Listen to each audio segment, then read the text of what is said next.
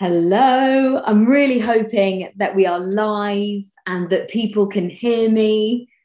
We can certainly see all that you are out there. So I'm going to get started and someone will stop me if I'm doing this all wrong. But good afternoon to everyone tuning in from classrooms and from living rooms all over the UK and actually from all over the world. This is so exciting. Welcome to the award ceremony for the Royal Society's Young People Book Prize 2022. I'm Lindsey Russell. I hosted Blue Peter for about 9 years and I work in radio, do the One Show. And I've done this as well for a couple of years. And it is truly one of the best bits of my year. And today is really, really exciting because after months of really hard work, intense judging, we're going to find out who your school and over 500 schools across the UK have selected as winner for the Young People's Book Prize 2022. I nearly said three.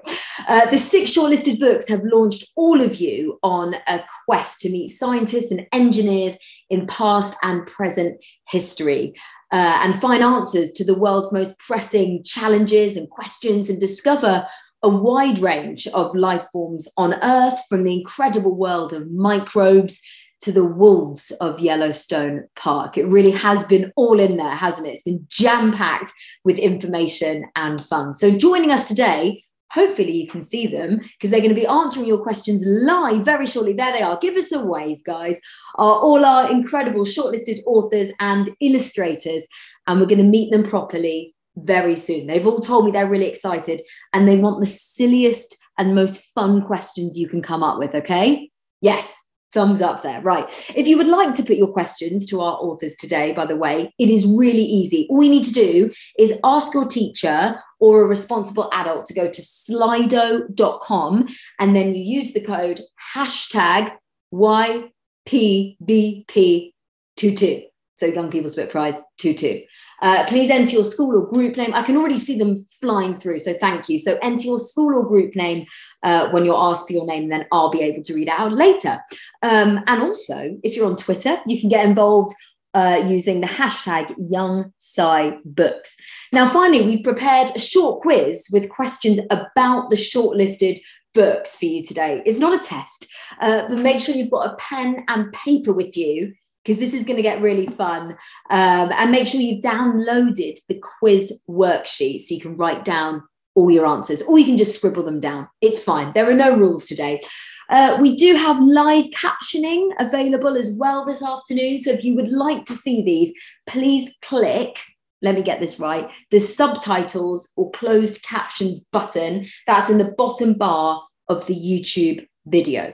Hopefully you can see that. Any problems, let us know. Right, so let's get started. The Royal Society has awarded a children's book prize since 1988. That is a long time ago, isn't it, guys?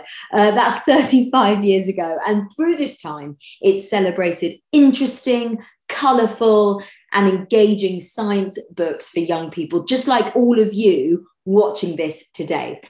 And the Young People's Book Prize is made possible thanks to the generosity of an anonymous donor.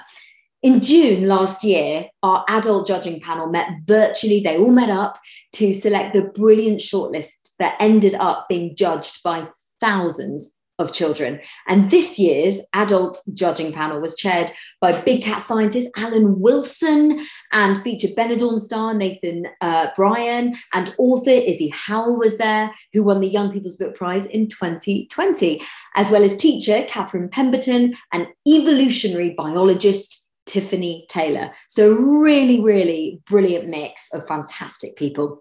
Right, before we meet our authors, let's hear from all of them, from our adult judging panel. Hello, my name is Catherine Pemberton. I'm a primary school teacher in South Devon, and I'm a fellow with the Primary Science Teaching Trust. I'm Tiffany Taylor. I'm a scientist at the University of Bath, and me and my lab group are really interested in using bacteria to understand how things evolve and adapt. Hi, I'm Izzy Howell. I'm a children's non-fiction author and the 2020 winner of the Royal Society Young People's Book Prize for my book, Cats React to Science Facts. As a child, I used to read every night at bedtime. I tended to read fiction because I liked being part of other people's stories and adventures. I don't remember there being as many good science books when I was little. And I'm really pleased that now there's such a great choice of science reading. So my earliest memories of reading are bedtime stories with my parents, and it's something that I now get to enjoy with my own children. And I think that's why I love books that not only tell me the facts, but that also tell me this story. And that's because stories are just wonderful to share. For me, science is about the search for answers to our questions about the world. It can feed our curiosity and it can provide explanations for things we don't understand. And books can do a similar thing. They can take our brains all over the universe, revealing new ideas and revealing answers without us even having to leave the chair that we're sitting in. Great science needs imagination to be able to imagine beyond what we already know. It needs creativity to think of new ways to solve problems. It needs great storytelling to be able to tell your science to as many people as possible. And all the submissions this year did a beautiful job of bringing all these elements together. But hopefully they also put the spotlight on creativity in science and sends the message that science needs creative and imaginative thinkers. Some parts of science aren't practical or easy for young people to get involved with in the classroom or at home, and that's where science books come in. A good science book will transport you to Yellowstone National Park, like in 14 Wolves, or up the Shard, like How Was That Built, or even into the future, like Beetles for Breakfast. The young people discovering an interest or a passion for science through these books today will become the scientists of tomorrow.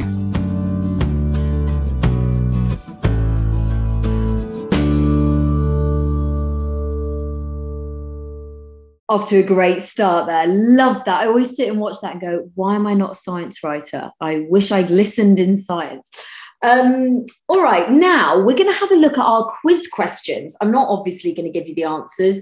I'm not going to give you any hints yet, and we'll go through them at the end. So let's get started. Number one is how many species, how many types of microbe are there?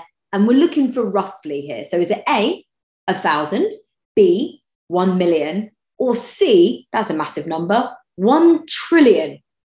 What do you reckon? Write down A, B, or C. Number two, I'm going to whiz through these because you've got them in front of you. Number two is, what is the most common eye colour? It's one of those that you think you know, but do you? Is it A, green, B, brown, or C, blue? Number three, once wolves were reintroduced in Yellowstone, which animals saw their numbers increase? And apparently more than one option could be correct here. So you might want to circle a couple. Is it A, badgers, B, coyotes, C, rabbits, D, elks, or E, foxes, which were reintroduced in Yellowstone? On to number four. We are whizzing, people. Which of these is not a type of bridge? Which of these is not a type of bridge? Is it A, truss bridge, B, cantilever bridge, C, a beamer bridge, or D, a pontoon bridge? Which is not a type of bridge? They all sound so real, don't they? Hope you were reading and focusing. Number five, which of these cutting edge types of transportation is already a reality? Is it A, magnetic levitation, maglev trains? Is it B, helium-filled airships? Or is it C, electric flying taxis? What do you reckon? Which of these is already a reality? And last one now. Which female scientist has an asteroid and a Mars rover named after her for helping discover the secret of life? Is it Catherine? She's not a person. Is it Caroline Herschel? Is it B, Rosalind Franklin? Or is it C, Mae Jemison? What do you reckon? Do you remember that from the book? So cool. I wish it was me. Okay, right, we've done our questions. Now we're going to have a bit of a chat with our authors. And do remember, I can see them all going doo, doo, doo on the thing here. But if you'd like to put your questions to them, you need to ask your teacher or a responsible adult to go to slido.com, and then you use the code #YPBTV P22. And then you can enter your school or group name when it asks for your name. Please, by the way, don't be upset if your question isn't read out. We've got loads to get through and we've only got a few minutes to spend with each of our speakers. If I could make this a 15-hour chat marathon, I would, but we've got to move fast today. Okay, here we go. The first author we're going to be chatting to is Madeline Finley, who wrote Beetles for Breakfast and Other Weird and Wonderful Ways to Save the Planet. Have a look.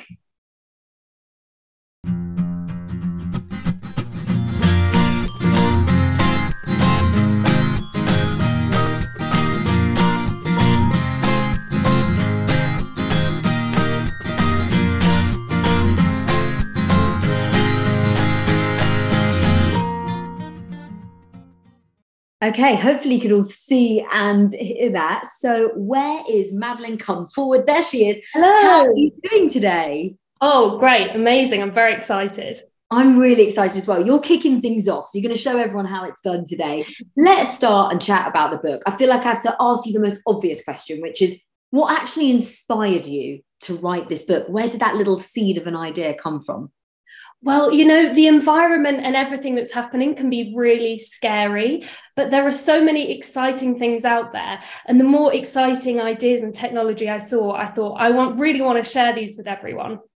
Absolutely. What do you think we need to save the planet from? Like, putting you on the spot there, but what's the most important? Unfortunately, it is human habits. We're kind of saving it from ourselves, which is probably a good thing, because if we're causing the problems, it means that we can undo it as well. Absolutely. We've had a question come in here saying, how long did it actually take you to write the book? I'm always interested when I speak to different authors about what their process is. Do you go to the shed at the bottom of the garden? Do you just bosh it all out in a week? Or does it take years? Like what does it look like for you? Well, very handily for me this time, it was during lockdown. So I was trapped in my bedroom typing with my laptop, but it took a few months. It's a long process, and collecting all the different ideas and inventions and crazy things that are happening. So it was all that research, and then it was boiling it all down and typing up. So yeah, it was a few months of being locked away. And so many people ask this, but do you get writer's block? Or once you've started with an idea, do you find that you just kind of go through it? Sometimes it can be like when you're painting and you get really in the zone when you're drawing something and the time can fly. You don't even realize how long it's been. But yeah, I do get writer's block. And so sometimes I have to go for a walk, or often I'll read other people's books to try and get inspired again and kind of break past that block. I bet actually for you as well, with a book like this, it's the other way around. So rather than writer's block, it's probably that you've got too much that you want to say and too much that you want to cram into the book. So how do you decide what things actually go in? Do you know, it was very, very hard, because there are so many great things happening and so many incredible ideas. And there was tons I wanted to put in, and I did have to really limit myself. But I decided by choosing the ones that I found most surprising or most exciting, and also the ones where I thought that actually makes the world a better place. I want to live in that future where that thing exists. We've got such a good question from Daniela here that kind of touches on that, saying, what can I do at home to help the environment? That is such a good question, isn't it? It is a really great question, because it's one we all think about all the time. You know, what can I do? Because sometimes these problems can seem really big, and it can seem hard to work out how to help at home. So I think some of the really great simple things that you can do is have a think about the food that you're eating. So how much meat you're eating, or how much dairy you have in your diet. Another thing is your clothes. You know, I love buying clothes. We all do. It's really hard not to, but there's incredible stuff in charity shops or sharing with your friends. And then the other thing as well, if you have any access to green space, you know, parks or gardens, get out and see nature and fall in love with it, because being in love with nature, I think, really helps inspire you to keep doing things. Is so true. Couldn't agree more. And I'm so guilty of the clothes thing. It's so easy to do the whole fast fashion thing, but it is terrible, isn't it? Had such a good question. Where's she gone? And I know it was from Imogen, and I've got to ask it. Yeah, Imogen from Willand School, hi guys, says, how did you do your research for this book? Like, what's that process like? Well, luckily, because in the rest of my job, I talk to a lot of scientists. I already had a lot of ideas bubbling away, but it's really about looking on the internet and speaking to people and finding out what they're doing, because the internet is a treasure trove of cool science ideas if you know what to look for. It really is. I'm being told that we have to move on, but I refuse. I've got to ask Jackie's question first, who just says quickly, love the title of your book. Did you choose it? You know, I worked together with someone, we were thinking beetles for lunch, crickets for snacks. And then eventually we thought beetles for breakfast. That's the one. Well, look, if you're in your classroom today, or even if you're in your living room, doesn't matter. I want you to just do a little round of applause there for Madeline, who's been absolutely brilliant. So good to meet you, and massive good luck today. You can go relax now because you've got it done out the way first. Right, next I'd like to introduce the author and illustrator of fantastically great women scientists and their stories, Kate Pankhurst.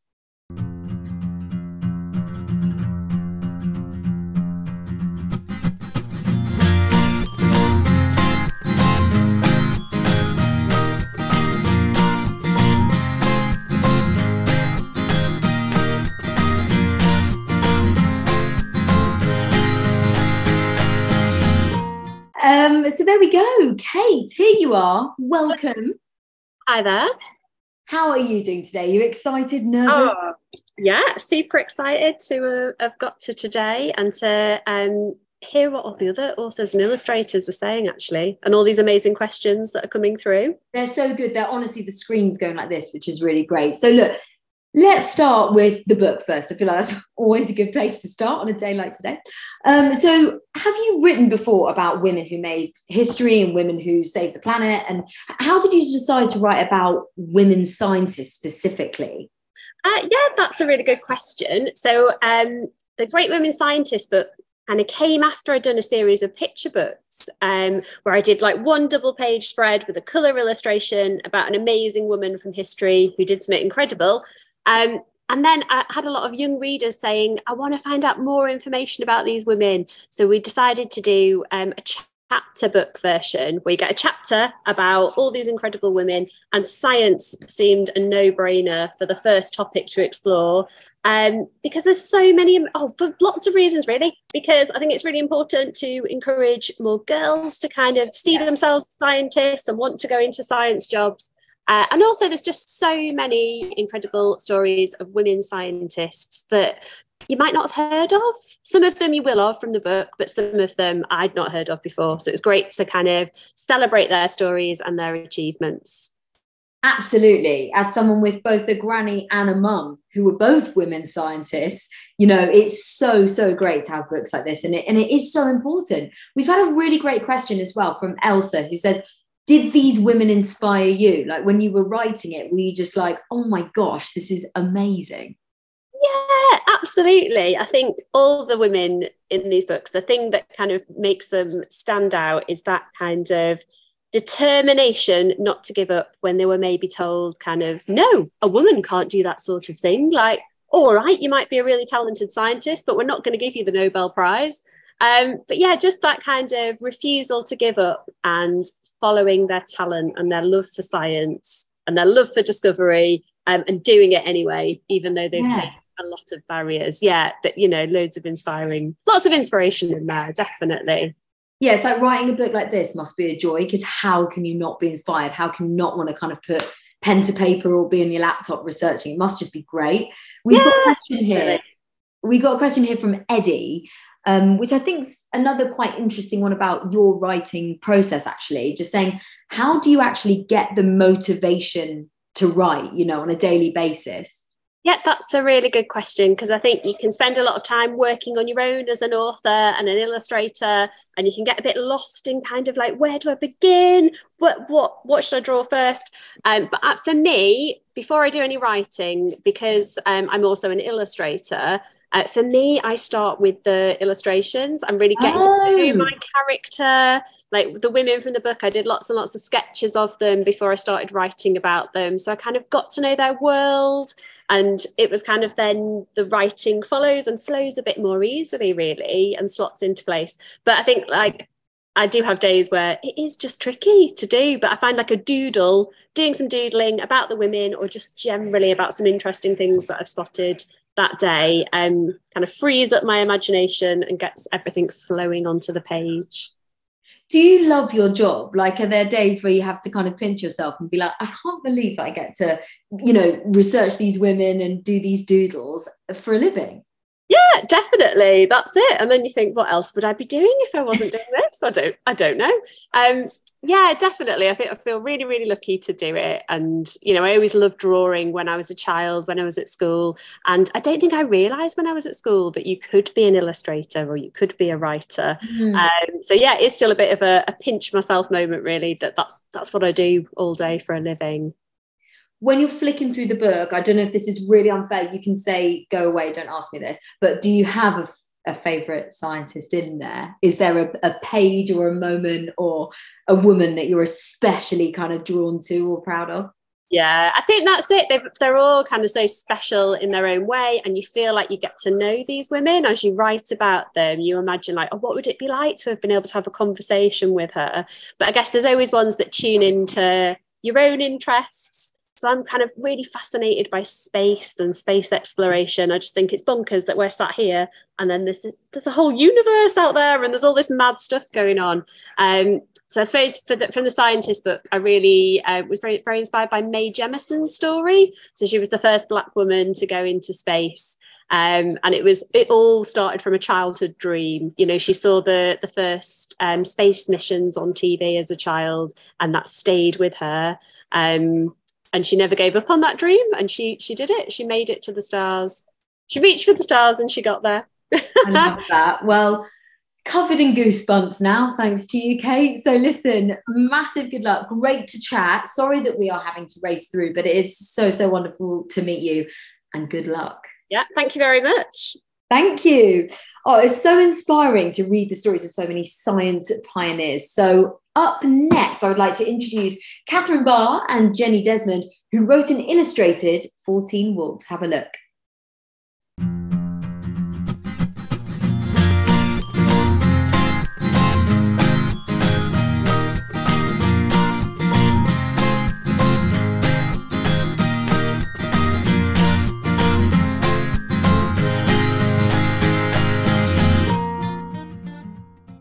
So here we go. Hopefully you'll be able to see the dream team in a minute. So, yeah, here we go. Catherine and Jenny. Guys, welcome. How are we feeling today?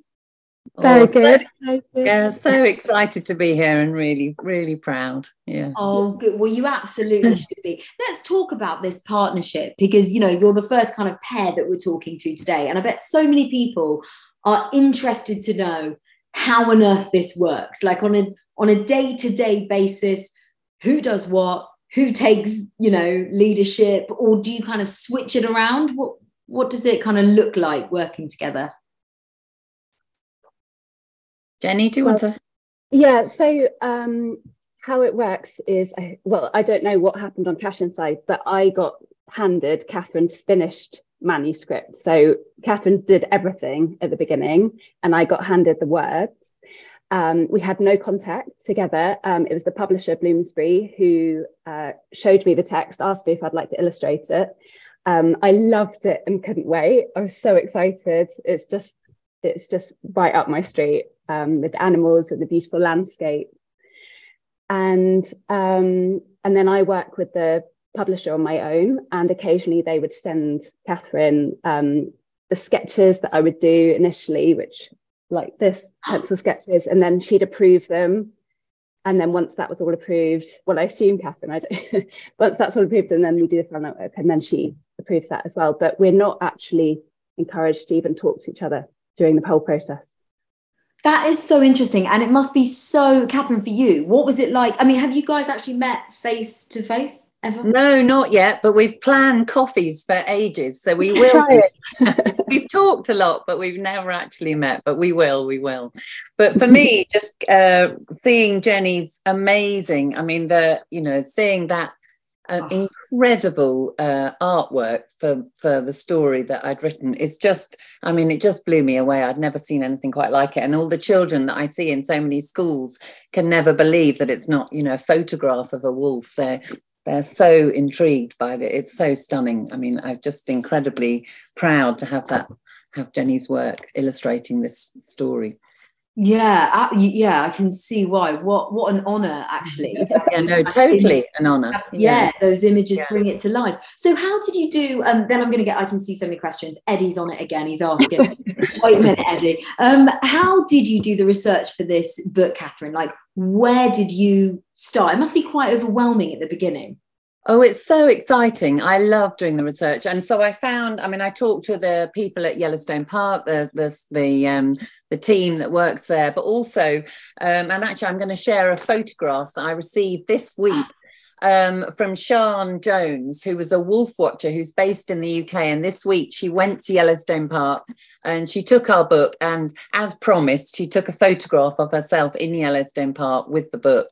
So I met her, she lives in Oxford, and we had a very, very, very long lunch talking about wolves and their behaviour, and because she goes out and spends months every year watching the wolves in Yellowstone.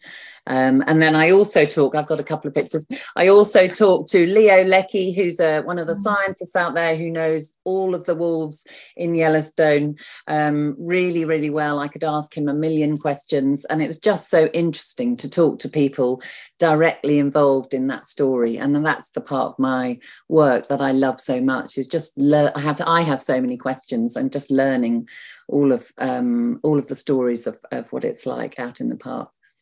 Did you get to actually go and visit, or was it mostly like research and chats and that kind of thing?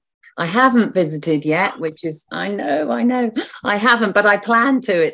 I will go. I've got lots of plans to go, so yeah, I will be there, but not yet. No, it's all talking to a lot of people. I bet you are both actually itching to go now that you've worked on this book. I'm betting you're like, get me on a flight. Just quickly before we go, why is rewilding really important? You probably want to take this one, Catherine, because it really is, isn't it?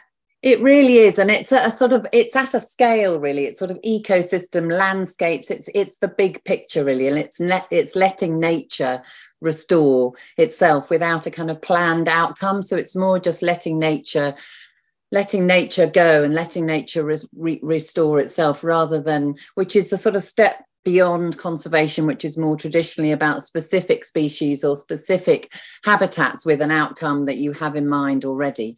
So it's letting nature go, really.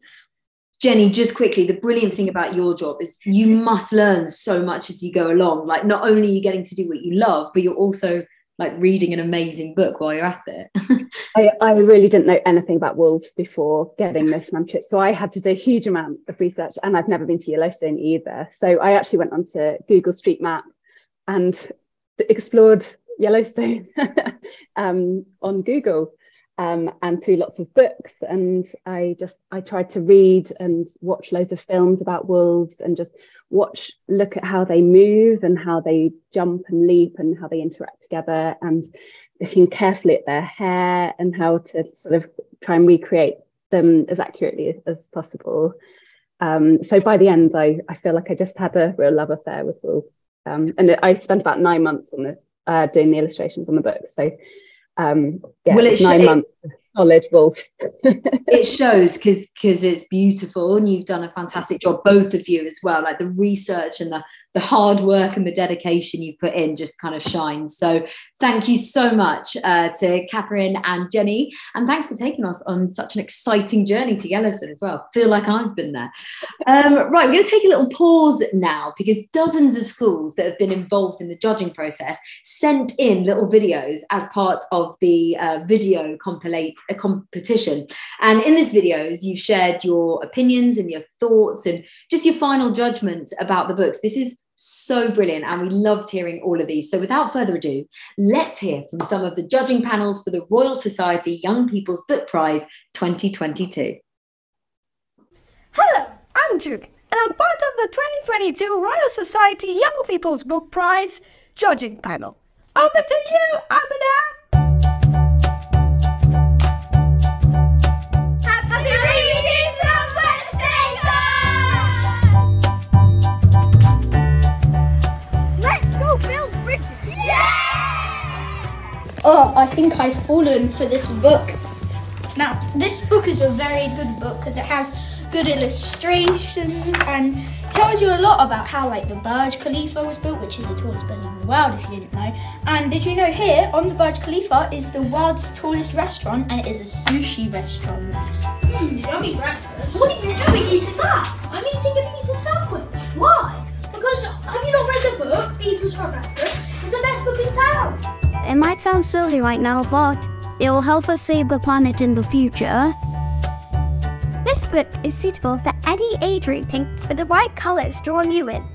Overall, you can see lots of effort put into this book. I liked that it showed the world is not like Wonderland and like the reality of this world. That not everybody's safe. Most people don't have lots of food to eat. Most people aren't very rich. The world of microbes is very interesting. Some dangerous, some helpful, and some weird. You should have read Micro Wars. What's that? It teaches you about germs, viruses, and medicine. Are you gonna help me? No. I really like this book, not only because of its superb illustrations and its wonderful vocabulary, but how it entwines science and wildlife to a perfect story for younger kids to read. Children, today we are so lucky because Catcher Crack is coming to talk to us about volcanoes. How does that happen? The volcano one floats and the other one doesn't. I really like that it shines a light on women scientists who did not get enough credit where they should have gotten it. What I got out of the books was that I don't really read science books that often. I'm more fantasy or just something out of this world. But after reading those books, I felt like I was going to read more of those books that we have in our library. It kind of opened my eyes a bit to see that it can be fun in a fact world. And the winner is... And the winner is... Our favourite book is...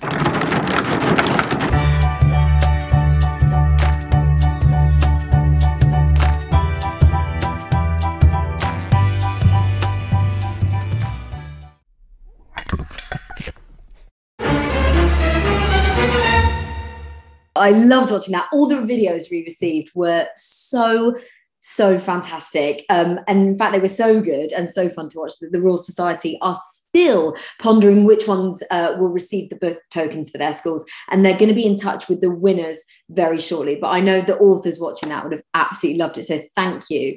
Now I would like to introduce our next author. We're whizzing through Roma Agrawal and illustrator Katie Hickey, who worked together on the book How Was That Built? Remember, you can still keep sending in your questions on slido.com. Use the code YPBP22 and then enter your school or group name. But I'm loving them so far. Let's have a look at the book first.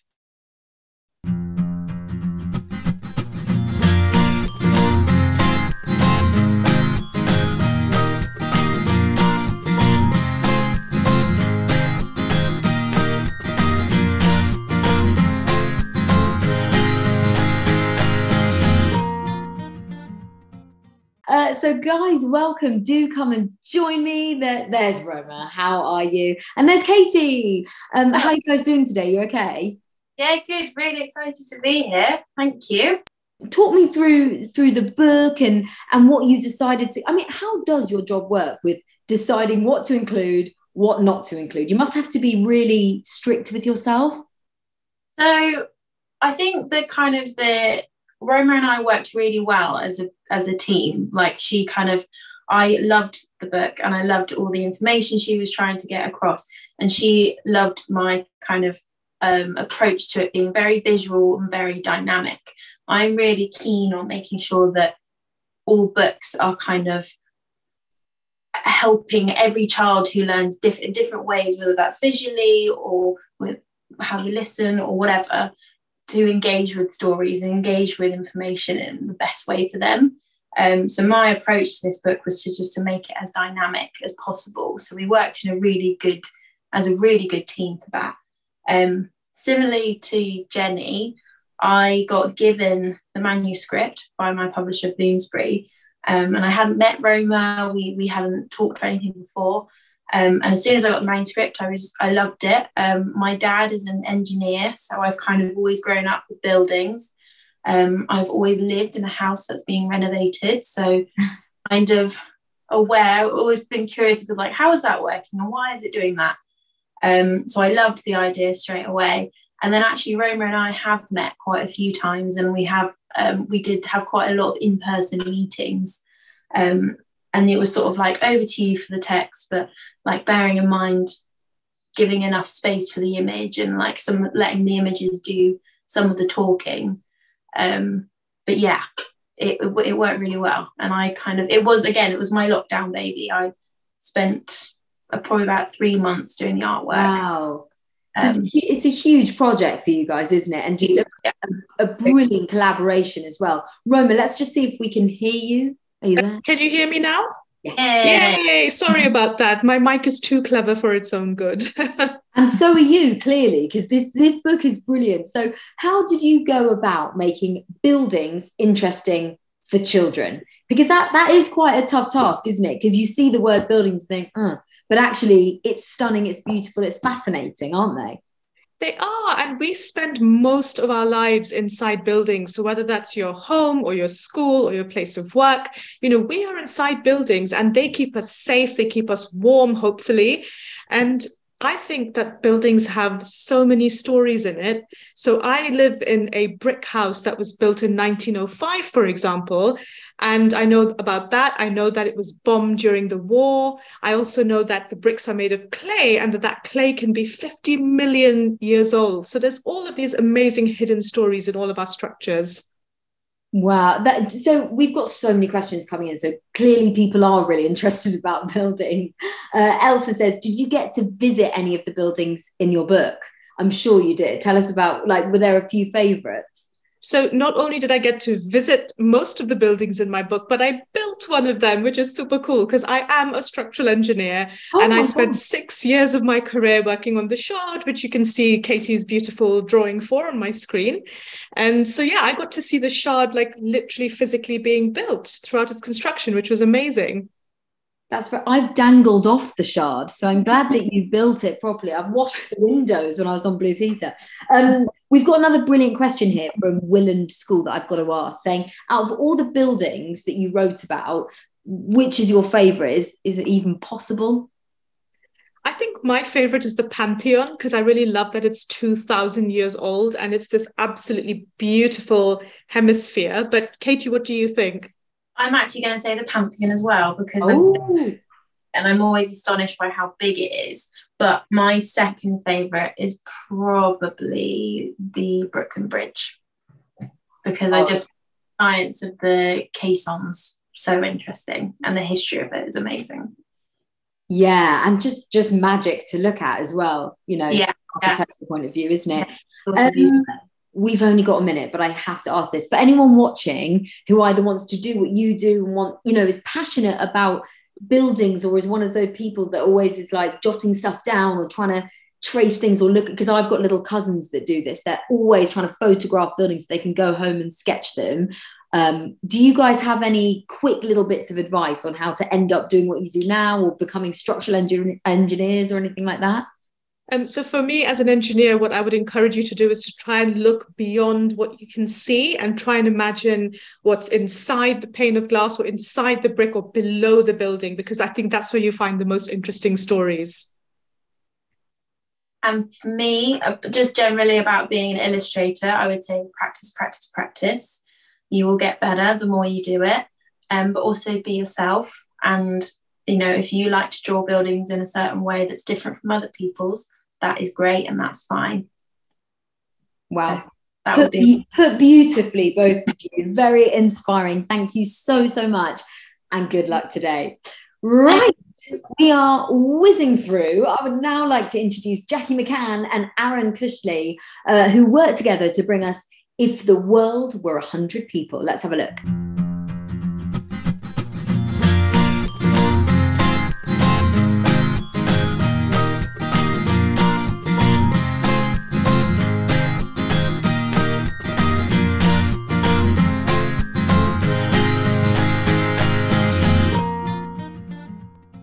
Fab. So here we go. Jackie and Aaron should be joining me. The other dream team. Here they are. Got so many great little collaborations going on today. Hey guys, how are we? How are we feeling? Very good, thank you. Lovely to be here. How are you doing, Aaron? You all right? Really good, but inundated with all the information and stories being come from the people before us. It's really great listening to them. It is so interesting, isn't it? And what I love this year as well is like all the books, all the illustrations, totally different, which in itself is incredibly inspiring as a reader. It's what you want, isn't it? So let's talk to you first, Jackie. Where did you get the idea of representing the 8 billion people? 8 billion, huge number. Huge number. And then you push them down to 100. How do you do that? Well, I was talking to the designer at the publisher who published the book, and we were talking about the world being a global village, and then asking ourselves what kind of questions would children want to know about the world, and then thinking that actually the numbers are just so enormous. The population was nearly 8 billion at the time. But it didn't really make any sense, because even for us, it was really difficult trying to imagine, you know, how many people have got blue eyes or brown eyes, or, you know, how many people go to school, don't go to school. The numbers were just too big. And so we thought, well, if we make it just 100 people, then it's actually, you can ask quite much more easy to understand questions, and it makes it easier for children to understand. Not just children, actually makes it easier for adults to kind of get a sense of what's, you know, some of the big things that are going on in the world, but the numbers are more manageable, except you have to still in the back of your head remember that each person represents actually 80 million people. Yeah, that is the only bit of work that we as the reader kind of have to do and have to bear in mind. Aaron, talk to me about your kind of process with this book from start to finish. First, it much like Katie said beforehand and Jenny about getting the manuscript beforehand, but my one was a bit different because all the facts had to be double checked and everything. My information came in through as the spreads as I was doing them. So the most daunting thing was probably just 100 people, so that's going to be a lot. And it was just basically a lot of drawing people, a lot of, you know, people watching, just seeing actually how many people that I could fit on a spread. It was actually quite fun coming up with the people in them. Had to change a few people around a few times because there were some characters that were becoming a bit too much recurring characters on each spread, so I had to pull back on that. But just the facts and statistics coming through were just, some of them were really enlightening, and then some of them, as people have probably seen, have been they can be pretty like downheartening if you could, you know, think of a way, I didn't really know that. I mean, I think Jackie was just a big help in just conveying all that information in words, and then just I had to put the images to that. I don't know how you did it, because you've got my worst job in the world, Aaron, which is drawing people. Honestly, apart from a stick man, I've got nothing. So I think you're mega talented. We've had a question come in from Imogen saying, how do you find out all your facts? Which I think is a really interesting one actually to touch on, Jackie, isn't it? Yeah, I mean, a lot of research, an awful lot of research. And some of these questions, you can go on the internet and the internet is the most amazing resource. But sometimes you find the same fact written 10 different ways and with 10 different numbers. And so you have to keep digging and digging until you're sure that you've got the right one. It's really important to trust your sources. So big agencies like the United Nations, there are big organizations in the world who spend a lot of time gathering all this kind of information and then distilling it. And they put it on their websites, and they're really, really happy to share it because they want this knowledge to be spread. So yeah, a lot of research, but a lot of really good organizations that are in the front of the book. And so any teachers or children who want to find out more themselves can go there and find those links. Both James and Jacob asked the same question. So I think we've got to very, very quickly finish a note because we've run out of time. But did you enjoy writing the book? Did you enjoy working on the book, both of you? Yeah. Massively. Learned so much. And you learned so much reading it as well. So guys, thank you so much. Good luck. Thank you for chatting with us. Really, really enjoyed it. And we are moving on once again. We're flying. So here we go. Last but certainly not least, I would like to introduce the next author, and I'm going to get her name spot on. Jill Arbuthnot. I really hope I've said that right. And illustrator Mariana Madriz, who worked together on the last book in our shortlist, which is called Microbe Wars. Let's have a look.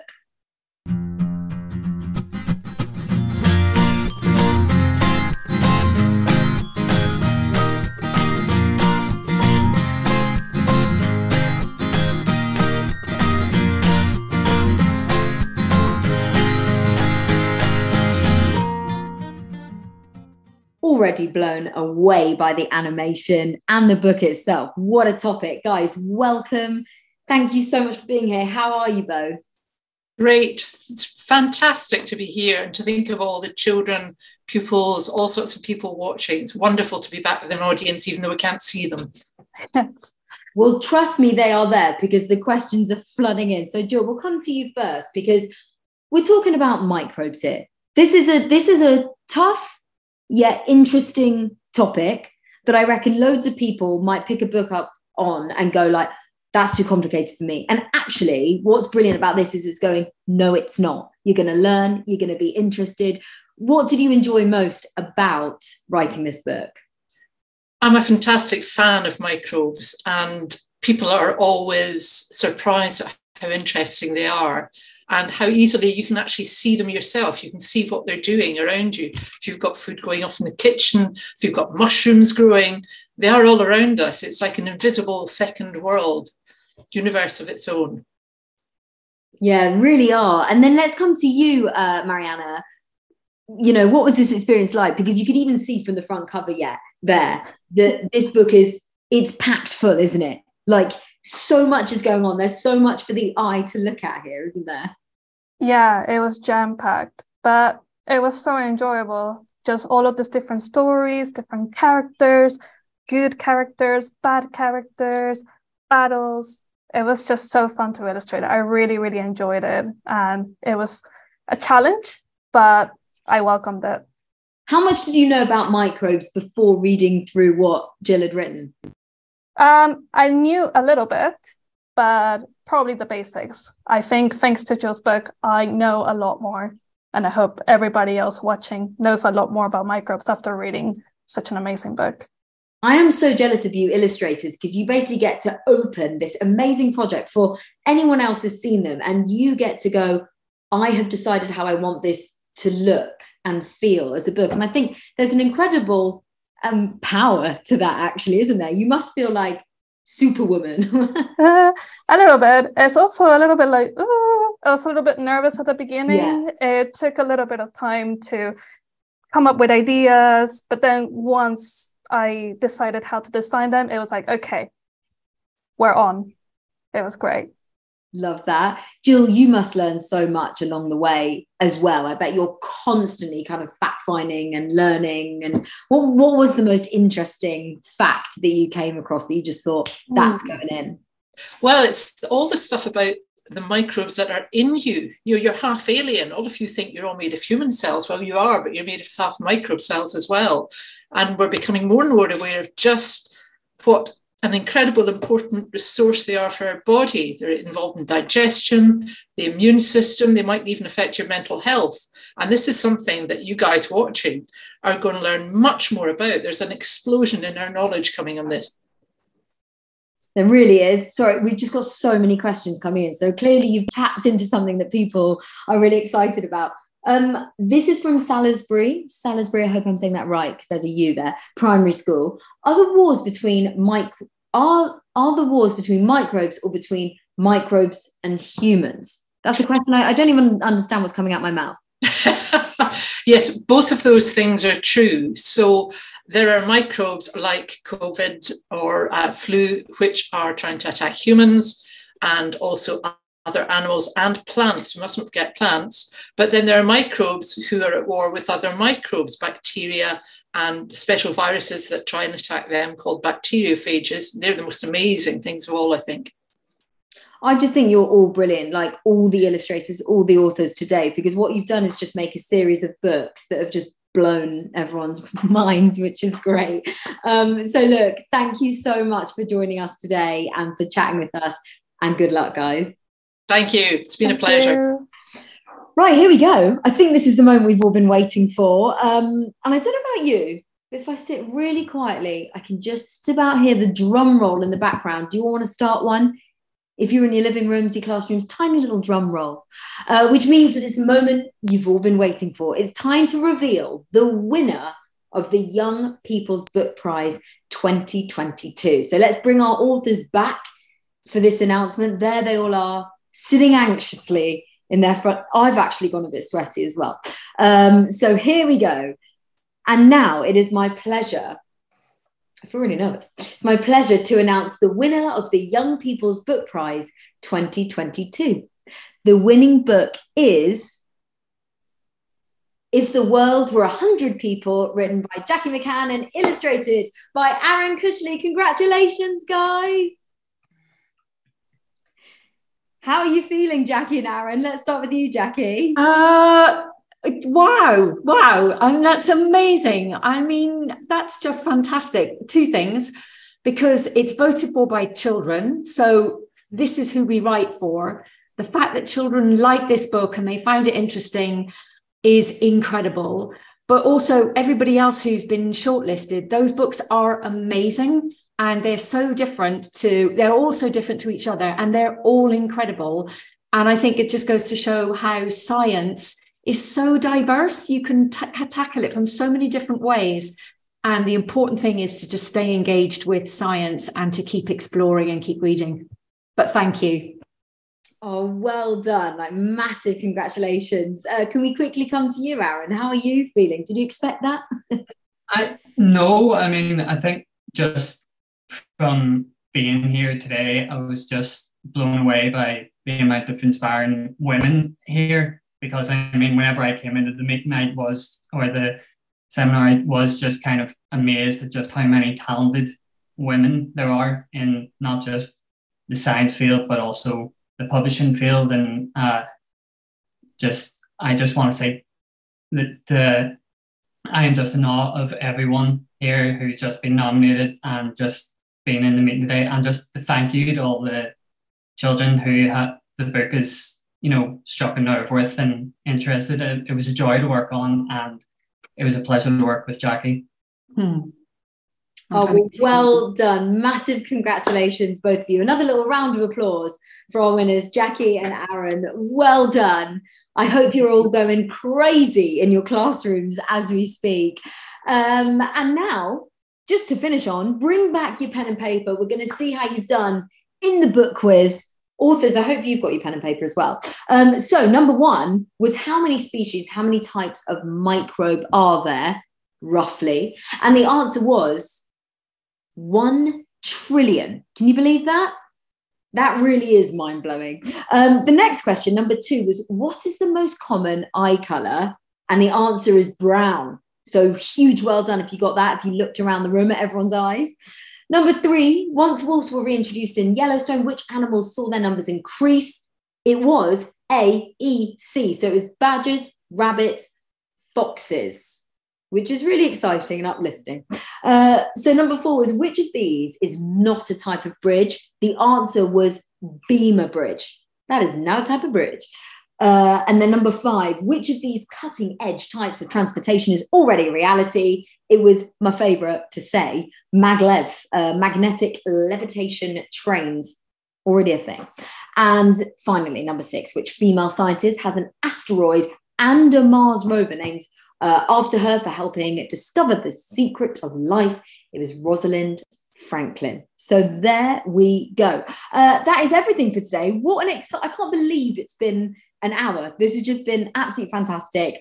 Congratulations again to Jackie and Aaron, as well as the other shortlisted authors and illustrators. You are all a huge inspiration, and you've clearly all worked so hard and you're so passionate about what you do, which has just been oozing through the screen this afternoon. So thank you. Yeah, do come back and see us because we want to say goodbye to you. Thank you so much as well to the generous donors who make this prize possible each year. Thanks to all the shortlisted authors, illustrators, and their publishers. We shouldn't forget publishers as well. And to you, our biggest thank you goes to you, our judging panels and our group leaders across the UK for your brilliant work selecting a winner. Thank you. Keep an eye out on the Royal Society website because the applications to become a judging panel for the Young People's Book Prize 2023 are going to open again in mid-April, and then we'll do all of this again.